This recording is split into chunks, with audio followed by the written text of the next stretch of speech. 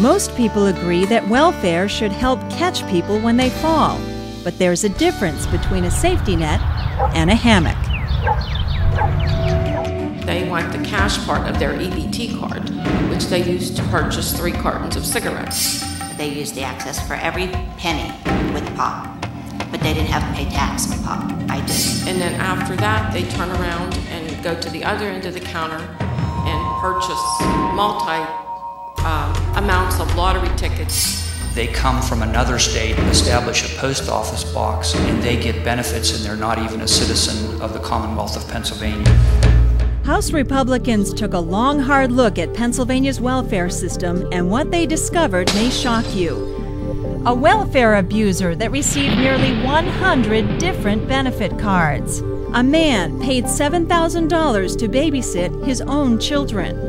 Swindlers who receive welfare from 2 different states at the same time.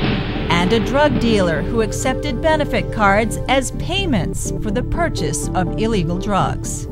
Pennsylvanians believe their tax money should be used as temporary help for people who have fallen on hard times, not on able-bodied people who don't want to support themselves. Welfare is good, but sometimes people take advantage of it.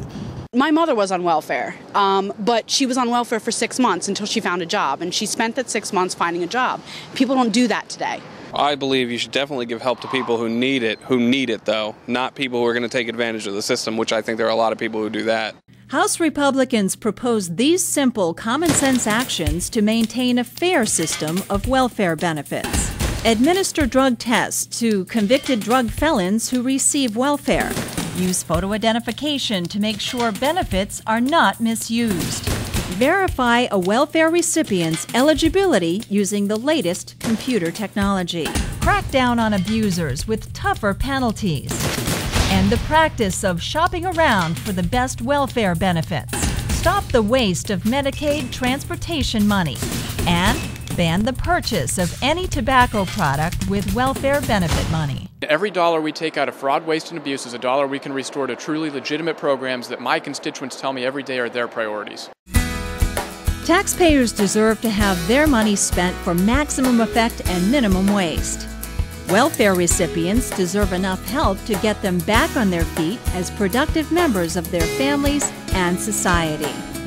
House Republicans are committed to working with the governor and their colleagues in the Senate to restore integrity to Pennsylvania's welfare system.